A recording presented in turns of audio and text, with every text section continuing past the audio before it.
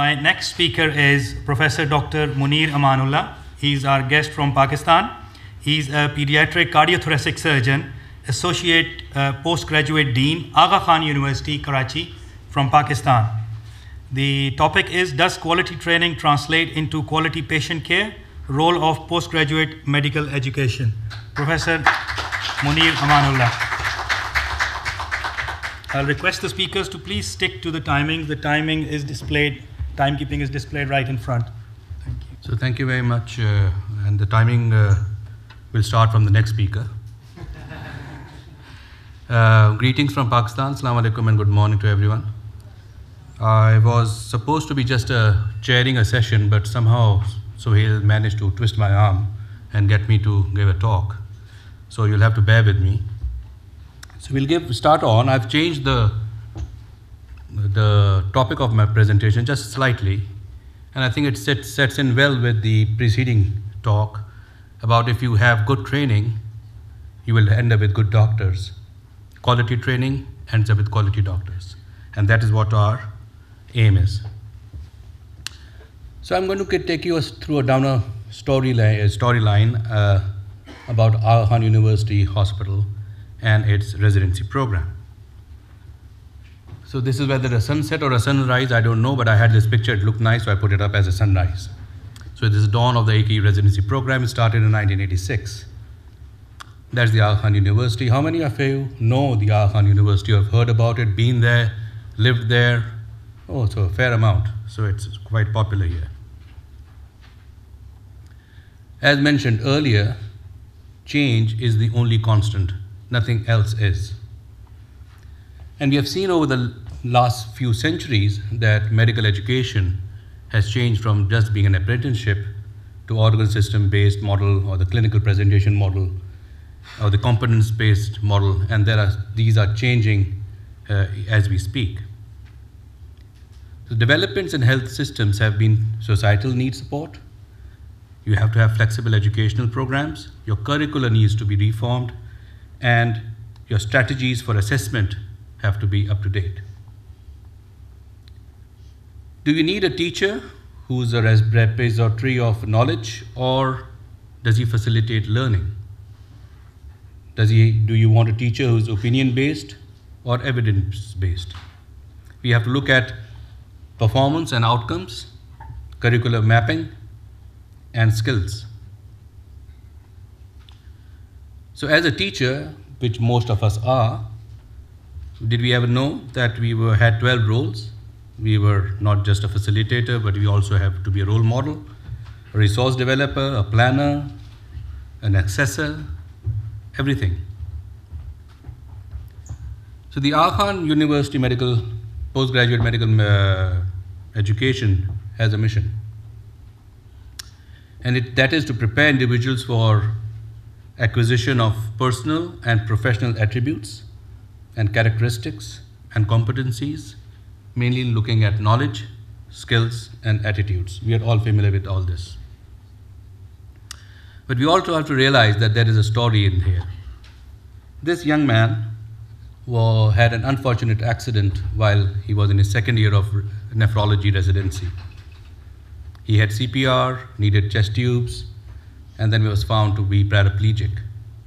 He was engaged, which later got disengaged, and after a year returned back to the residency program. We made adjustments in all our accessibility so that he could travel in a motorized wheelchair. And there he is, 3 years later, graduating from the program. That is what we inculcate into our residents, the idea of professionalism. This is the organogram that the Associate Dean of the Postgraduate Medical Education reports to the Dean of the Medical College. And all the other committees related to postgraduate medical education report to the Associate Dean. So it is a pivotal point in our medical education. The road has been narrow and twisty and sometimes slippery and down the slope, but there is always light at the end. So the systematic monitoring, what is quality assurance? Is a systematic monitoring and evaluation of learning and teaching and the process that support them. And we have to ensure that standards of academic diploma and degrees which are given meets the expectation of the university. And the quality of student learning and their experience is of due importance. So we strive to continuously improve the quality of learning opportunities by improving the process and systems, thereby raising the standards of training programs. Before 1986, there was no concept of a structured training program. It was all apprenticeship, no assessment, and certainly no progression or any curriculum. There are certain components which are common to all. So everyone who comes into AKU has to learn about biomedical ethics, communication skills, management skills, and especially research. This is the Aga Khan University campus. It's a little bit more greener than the rest of Karachi, and that's why it's sometimes known as the oasis of Karachi. So we have a 1-year training program for interns, and then we have got 33 residency programs and 32 fellowship programs, all ending up with a post-fellowship degree. There is an actual process and system in place for them to get inducted, selected, and graduate. Anybody recognize this? Lake Saif al-Muluk, that is true. Who have not been there, we can organize a trip. It only costs £10,000, 8,000 to me.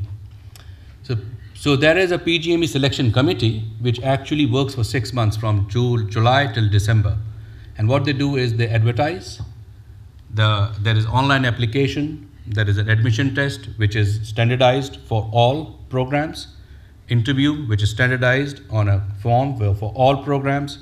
This is then put into a centralized database. And then the selection is done by the program director and his team.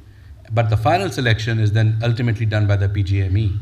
And this is a transparent process. That means in that selection committee, there is no program director or chair. It is other people. And then those selected go through a 1-week rigorous orientation program. So the curriculum actually meets and probably nearly always exceeds the standards of CPSB, that is our local college, as well as the Royal Colleges of UK. It is competency-based curriculum, and what we are trying to introduce over the years is going to be what Sohail specializes in, is enhanced medical education, and that is with blended learning, virtual patient, telemedicine, and simulation. In fact, we are the only center in the region to have a center for innovation in medical education with simulation as the main purpose. That is one of our consultants actually is practicing to do transesophageal echocardiogram. This is ER doctor teaching about heart murmurs and how to listen to them and where to listen to them.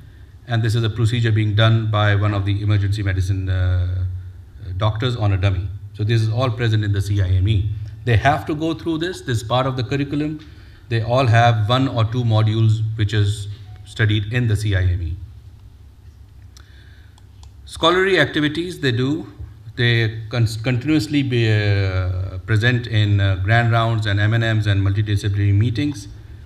They have a synopsis to write, they have a dissertation to write, and they do have scientific papers to present, and we provide them financial support, and a lot of them go for international presentations. They are always assessed at the end of the rotation by the faculty, which is with feedback, and this is on a software which is known as 145. We look at the training portfolio, we help them develop it. There's an end of year exam for all residents, and all the residents evaluate the program as well as the faculty they have just rotated with. So we have a standardized criteria for promotion. They have, which looks at the continuous assessment, in-service examination, academic presentations, and research. And there are certain mandatory assessments. That is attendance in the academic sessions, passing end-of-year exam, which is at the level of a fellowship exam, so exit exam level. But all the students give the same exam, and they have marked separately according to the level of residency. and they should have had synopsis and dissertation presented and accepted at the CPSP.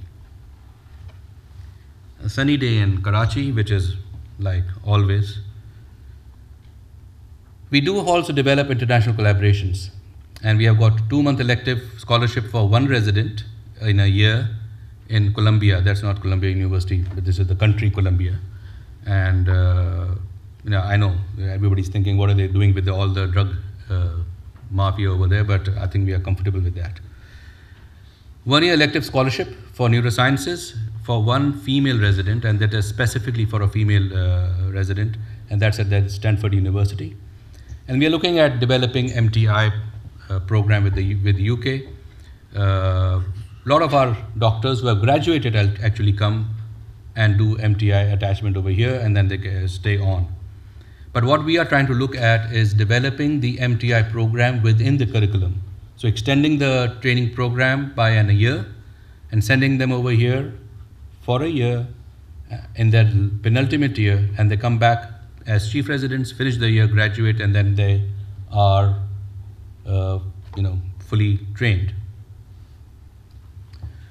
So we just don't have, what I'm saying is not, you don't have to believe it, but we do have internal and external review of it. Internal review every 2 years, external review every 4 years. And of all the external reviews that we have had one constant statement. And these are external reviewers from USA, Canada, UK, Singapore, Hong Kong, and a few from the Middle East. And they all have to say this, that the training program are at par, if not better, than most of the programs in the West and developing countries. So what do we have to show for it? We have the graduation ceremony in which the faculty and graduates participate in an academic procession. We give clinical achievement award as well as research awards. This is Professor Khalid Khan, who is actually a professor of gynecology at Barts in London. He is a graduate from the Aga Khan University Medical College as well as the residency program. And that's Kamran Hamid, who is graduate from the from the PGME program, and he's dean of the Ziauddin University, was dean of the Ziauddin University. So these are now high-profile people. So in short, quality is never an accident.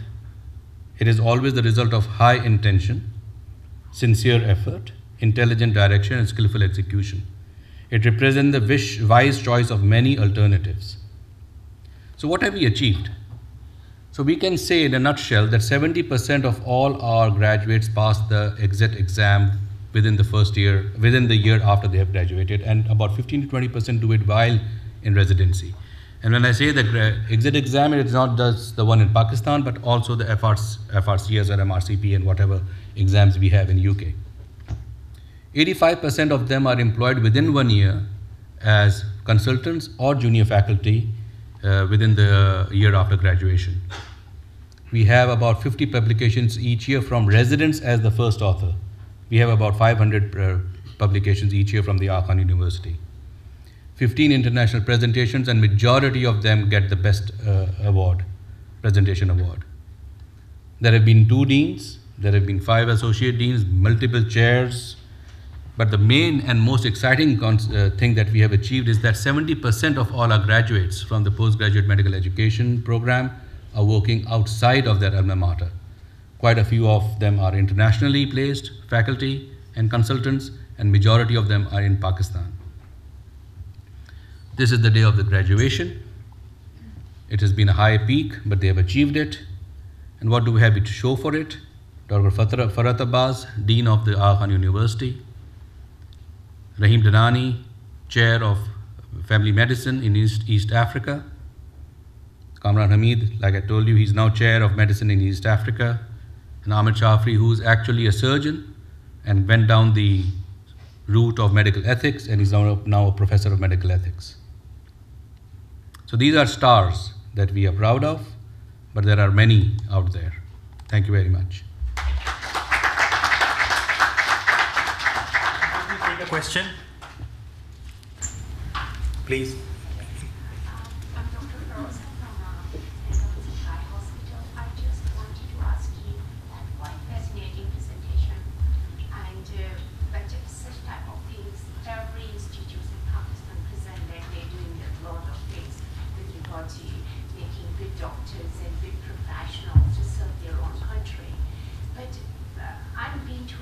this part of the world in order to improve the health system of that respective country. But I could not find it. They are collaborating with the government in order to bring some change in that country.